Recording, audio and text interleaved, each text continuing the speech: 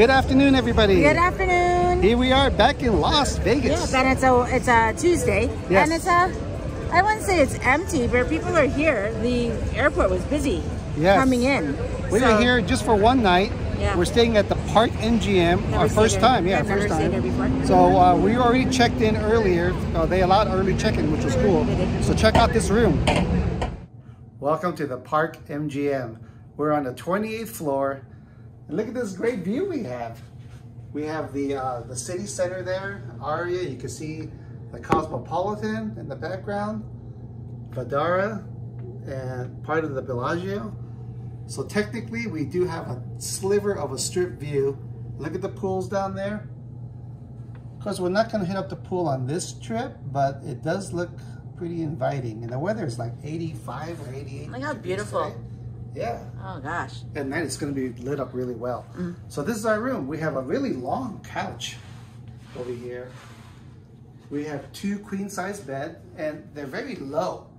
So this is definitely not one of those beds that you have to like hop onto. You can just kind of sit down, right? Check out the TV. It's a good size, like a 55, 60 inch or so. We have a lot of ports over here. You could connect things, I guess, to the TV. Artwork on the wall. Full-size mirror. And then check out the bathroom right here. Go ahead and give a tour of that, babe. This bathroom is really big. Here is the shower. I like it because it has doors. Yes. But a lot of room in there. So you can see here are your towers of towels, body lotion, everything. So a toilet and your sink. Yeah, and is there a closet here? Sliding door. So yeah, one side closes the door to the restroom, and this one opens up like access to drawers and the in-room safe. Yeah, very shallow in-room safe. Yeah. There you go, right there. So that's it. This is our 2-bedroom room here at the Park MGM. Yes, I do. We're here just for one night. And we got on hotel tonight. Yes. And this is what they had available. Since we don't pick if it's 1 bedroom or 1 bed, 2 bed, this is what they give us, whatever is available. And this is what's available. The way we got it, $64. This is a midweek stay plus resort fee. So I think it was $45 resort fee. $45 resort fee. So that's 65 bucks, 64 to and the resort fee. And that's what our stay is for one night here on midweek. You like that view, huh, babe? I like the view. I like the sky today. Wow, I want to see it's what just it looks like so tonight. Beautiful. I think tonight's going to be pretty awesome. So, yeah, I can't wait till tonight, like I mentioned, so we can see all the lights from our room. So now it is lunchtime. And what we want to do is kind of highlight the Park MGM property. Yep, we're going to try a lot of the places in Park MGM. That's right. And everything looks like super good, so I'm really excited for it. Yeah, so this is going to be a repeat, but we're going to start lunch at Eataly. Yep, trying hopefully somewhere different in Eataly, though. Yeah, but I love that one place that has the pizza and the pasta. I know, you do. So we might end up going back, who knows. Okay, dokie, babe. Yeah, but we're going to kind of split it to 2 videos on this Vegas trip. We will. So we'll see where we shoot. Yep.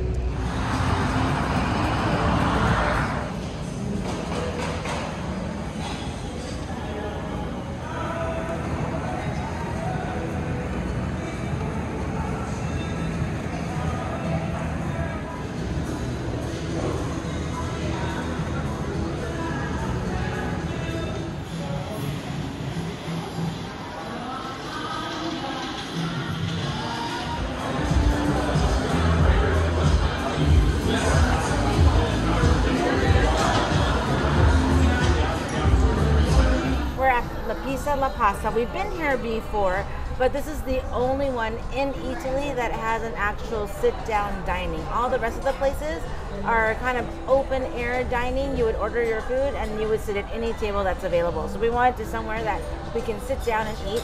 We're going to start off with some lovely bread and some olive oil. Yes, they do have a prefix lunch here. And that's what we're going to get. 26 bucks, and it gives you an antipasti and an entree. Yes. We're going to do that, and since we haven't made it to Italy yet, we can't compare yet, but at least we can get a taste of it. Yes, and check out the menu. Here it goes right here. This olive oil looks like really great olive color. It's probably EVOO, babe. Oh wow, very great, a very strong flavor of olive in the olive oil. You can tell that this olive oil is not like the ones you would buy in the market. This is a really fresh tasting olive oil. I think I need a little bit more balsamic to zip in with this olive oil, but itself, it tastes really good. Starting out with a glass of Italian red. And I have Prosecco. How do you say cheers in Italian, babe? I don't know. I don't remember, baby. Do you remember? Ciao. Ciao? Cheers.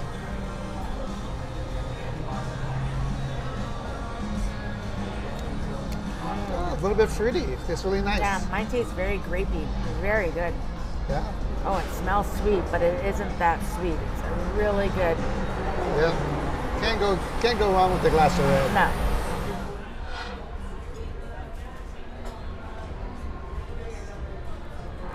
First of all, check out this outdoor patio. I got Target behind me on the strip. It's not the best view, right? So appetizers came, and I got the prosciutto something a la pear. I'm not really sure, but it's like pear and prosciutto. I don't think it was a la, but let's try it out. Get a little bit of the pear ready. Get some of this prosciutto ready. Okay, look at that. A little bit of basil? Or what type No, of, no, what is that, baby? I think that's arugula. Oh, arugula. Ooh, Yeah. yummy. I like arugula. Yeah, so here we go. Let's try it out. Now, who'd ever thunk pear and prosciutto, like ham, would match? It does. It matches very well. This is delicious. It's so refreshing. The pear is nice and cold. The prosciutto itself is so not so salty, which is surprisingly good. So yeah, the prosciutto, pear, like this, match made in heaven. Great app.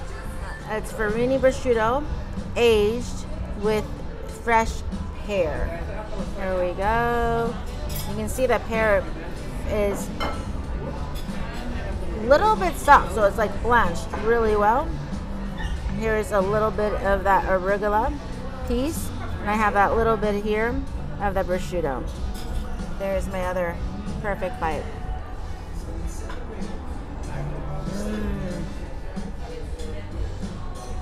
Excellent. This pear is naturally sweet.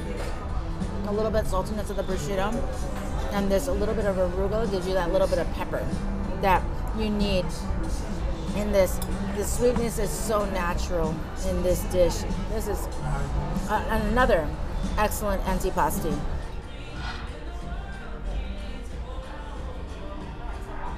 Caprese salad. It's heirloom tomatoes. I have my cheat sheet here.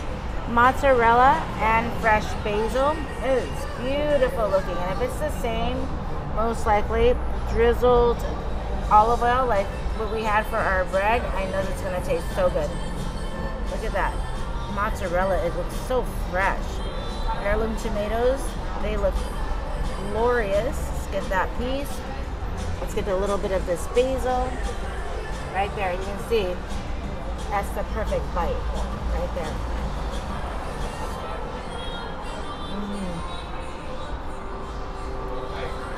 The perfect amount of saltiness. That mozzarella really comes through very well. That really good tastiness of that heirloom tomato, and you top it off with that little fresh piece of basil. This is excellent. I recommend this, highly recommend this. What they do is they always give you bread in the beginning of the meal, just like what a lot of other restaurants do, but this is what you have to do, especially when you're getting this appetizer here. You take your piece of bread, so be sure not to finish it. You take your piece of bread, and this bread is freshly done. Beautiful crust on that right there.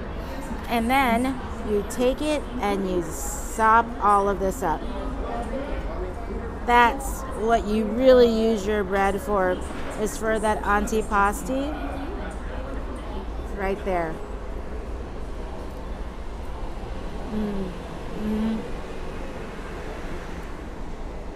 So, in the beginning of your meal, don't finish your bread. You're gonna want every single bit of this antipasti. Pro tip. Pro tip. For my main, I got in the pizza category this. What's it called, babe? Panuzzo Poletano. It's buffalo mozzarella, broccoli, Calabrian chili, fennel, Italian sausage. Wow, yeah. So it's basically, the server said it's a pizza that's folded over. It's like a pizza sandwich. So you can see, good. Yeah, you can see all the insides right here. And boy, I want to go in for a bite here. Here we go. That looks good, baby. Oh yeah. Comes with also some arugula salad. Right. First thing you taste is that cheese, that buffalo mozzarella. So fresh. Probably the same one they use in the caprese salad. And that broccoli, again, nice and fresh. Can't go wrong with the Italian sausage. All mixed in with the same pizza dough that they use for their pizza. It's kind of like a calzone, kind of, right? Because it's like a pizza inside of a pizza crust shell. This is it. Yeah, this is great. This and my glass of wine. Perfect lunch. Oh, and I have my cheat sheet right here. Vesuvio con ragu de Mali. This is the volcano-shaped pasta, and it has pork sausage, broccoli rabe, chili flakes, and anchovy breadcrumbs. Anchovy breadcrumbs. That sounds interesting. Let's try these breadcrumbs out. How's everything over here? Very good, thank you. Those breadcrumbs are really good. It has that slight fish taste because of the anchovy, but it has more of a crunch. Excellent breadcrumbs. Let's try this broccoli rabe, breaking everything down. Has a little bit of crunch to it. Has that great bold taste for that broccoli rabe. Now here is the pasta with the pork sausage. This pasta is cooked perfectly al dente, so that has that really good bite to it, that taste, this sauce. Good porky flavor. It has a little bit of taste of that broccoli rabe in that sauce as well. Super tasty with this pasta. This is like one of my favorite pastas. Now, to mention, that's a good size serving too. This is a one serving, plus you get your antipasti. This is excellent. I'd highly recommend this. It's interesting. It's a good serving, but as you're eating it, it doesn't feel like it's gonna sit in your stomach. It's really flavorful, and I know anybody who tries this, who loves the pork sausage and a broccoli rabe flavor, you're gonna love this. Little wrap of la pizza, la pasta. Excellent meal. Again, we've been here before. This is the only one that has sit-down table. Everything else is you order your food and you take it. It's an open air. Yeah, we did eat on the corner. There's another pasta place, a homemade pasta, and that's very good too. That was really good too. Yeah, but the lunch special, the lunch prefix, cannot be beat. Yeah, it's excellent. $26 for your antipasti and your meal. Yeah, for this type of food on the strip, you can't beat it. And then we had a $10 glass of wine. Right. Very inexpensive, delicious food. Highly recommended. Baby. Yeah, so now we're gonna walk around and just give you some shots of Eataly and maybe do a little shopping here.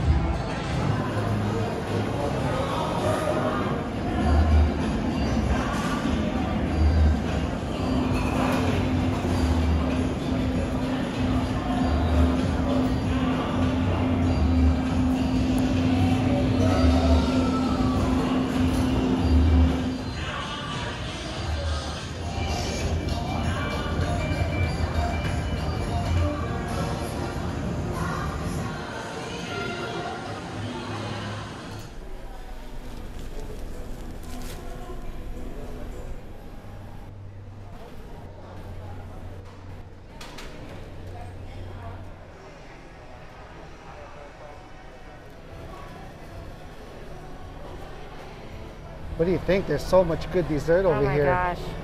I know we're gonna get gelato for sure. Everything looks so good. Look at this Yeah. one. I think I want to try this.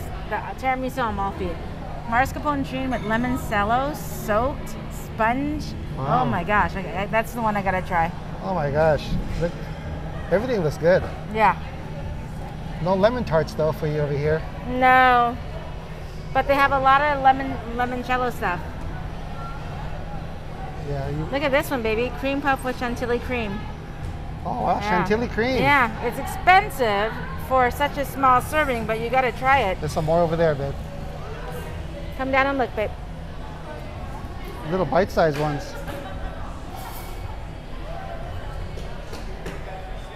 Wow. This may be a better bet than a big one. What do you think, babe? Yeah, if they had the same flavor. Yeah. Yeah, these are little bite-sized ones over here. It all looks good. I don't know. I don't know. We'll see what we end up with. We couldn't decide what we wanted, and so luckily they served it with like small little bite size, but we're going to be sharing these. So we got the chantilly cream puff, chantilly cream. We have a rum soaked little piece of, I believe it was like some sort of bread or something, baby. Lemon tart. And they only had this one big. This is a tiramisu with limoncello. So it's a regular tiramisu, which is our favorite, the regular tiramisu, but this one is with lemon flavor, so it looks really interesting. Yeah, they're cleaning tables, so we hope you can hear us And good. they have like seating outside. Who knew? Yeah, and of course we got our cup of Lavazza Italian coffee to match everything. Yeah. So which one is that one, babe? This one is the limoncello tiramisu.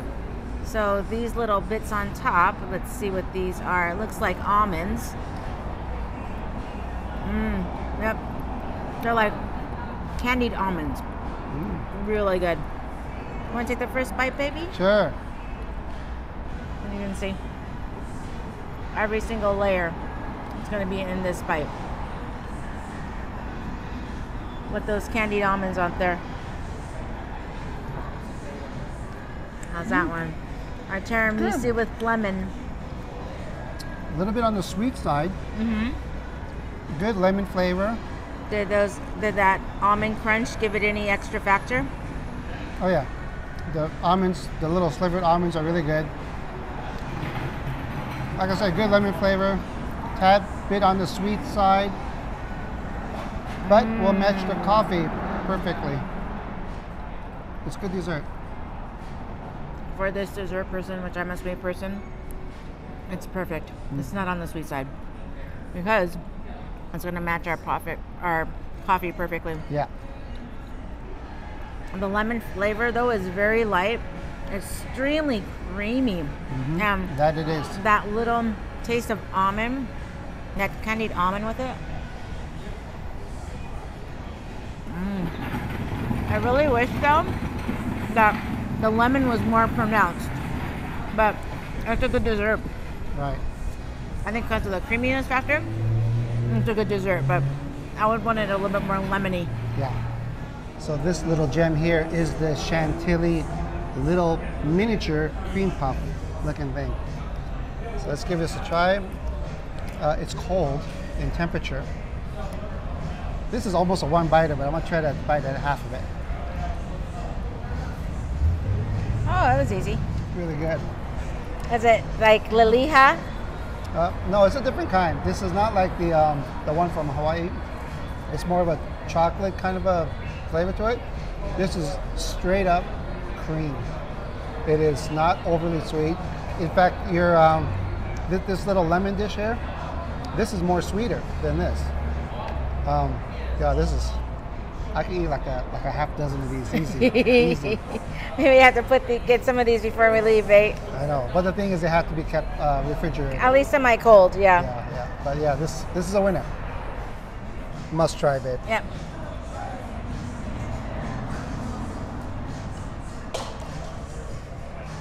Wow. Game over, right? Wow. That is. It looks amazing, and you know it's a cream puff by the way it looks, but it is extremely light. That the little bread that's in it, or the little pastry. Right? pastry Yeah. that's surrounded in it. Super light. I can probably eat about a half a dozen of those too, baby. Just pop them in the mouth. Now these are a little bit expensive, but Yeah. you gotta try it. You just have to try it. That is excellent. So yeah, that's now go for one of your favorites. This one here is a lemon tart with meringue. You know you got to go for the lemon tarts everywhere you go. Yep. So cute.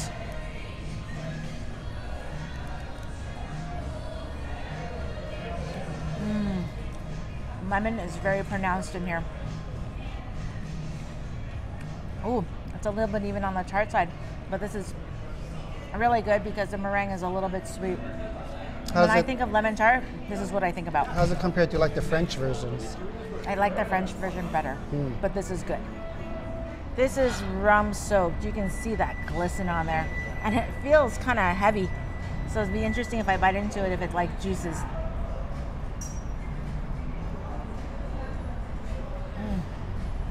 It juices. Moving. Gonna see if we can see any. Holy moly! Oh, there it is. Yeah, right there. you can. Yep. Oh, it leaked. Sorry, baby, I inked on you. It's okay, babe. You can really taste the rum in this one, and not even just taste the rum. You can taste that this is boozed up. It still has even the alcohol in it. Okay, so they didn't burn it off then. They did not burn off on this one, and it's served cold. So it's sweet. The bread is super soft because it's soaked in rum. Wow. I can imagine this with like a non-sweet drink. Rum is, usually you have it with a sweet drink. This one is really good. It's gonna drip. That's how much rum is in this thing. So this is your bite, babe. That's a good thumbnail right there, babe. A little dripping of the rum right there. Ah. Okay, we're ready. Ready, babe? Yeah, let's go. Let's do it. Okay, we're gonna try the three. We're gonna try the pistachio. A lot of good choices. I don't know. I know. All right, that's when we decided. Yep. That's good. Aren't these the biggest Nutella bottles that you've seen? They're humongous. Yeah, they're pretty big. Look at that. I don't know if it's for display or do they actually sell these? I don't know. I'm thinking it's display. Yeah. But I don't know. It's gelato time. Yep. There you go. So we got the pistachio, right? And pistachio. The caramel. The caramel's on the bottom, and this one is the banana chocolate one. All right. There we go. Get your little spoon. Sorry, my little spoon. And we know we butchered our cheers in the Italian restaurant, so we're gonna make up for it. Yeah, it was called, what was it?